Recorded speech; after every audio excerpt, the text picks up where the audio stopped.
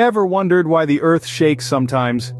You might have heard all sorts of answers, from the planet getting a case of jitters to the Earth's belly rumbling. Perhaps you've even imagined Mother Earth sneezing. But let's shake off these humorous misconceptions and get down to the nitty-gritty.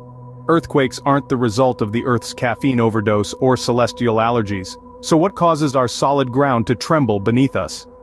Well, it's not because the Earth had too much coffee. Let's dive into the real science behind earthquakes. Earthquakes, or as I like to call them, Earth's unexpected dance moves, all start deep below the surface.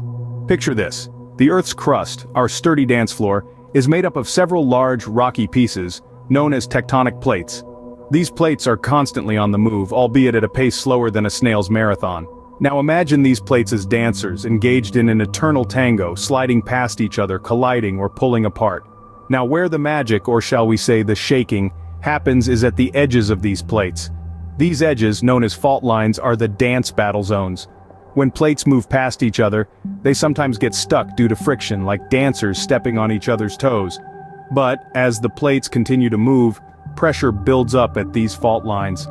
So, what happens when two dancers step on each other's toes for too long? You guessed it, they let go, sometimes with a dramatic flare. Similarly, when the pressure at the fault lines becomes too much, it's released in the form of seismic waves, causing the Earth to shake, shimmy, and shudder. These seismic waves are what we feel as an earthquake.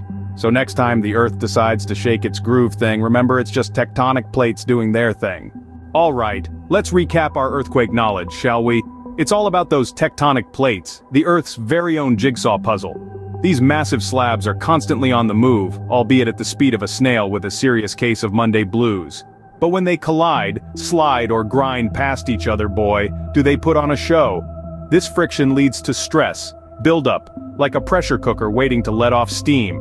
The release of this pent-up energy causes our dear Earth to shake and shimmy, a phenomenon we know as an earthquake. In simpler terms, it's the Earth throwing a tantrum because it can't decide which way to move. So the next time you feel the ground beneath you shake, it's not your coffee kicking in, it's the Earth's tectonic plates doing their dance. And there you have it, a quick rundown on why the Earth can't resist a good shimmy now and then.